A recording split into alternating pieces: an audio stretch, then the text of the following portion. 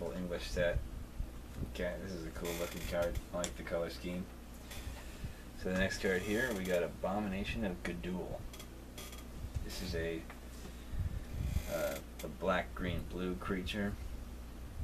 Six mana cost. It's got morph for one less when you morph it.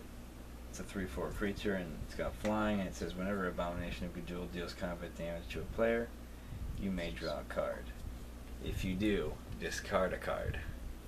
So if you just want to get rid of a card, discard, get a new one, you're good to go.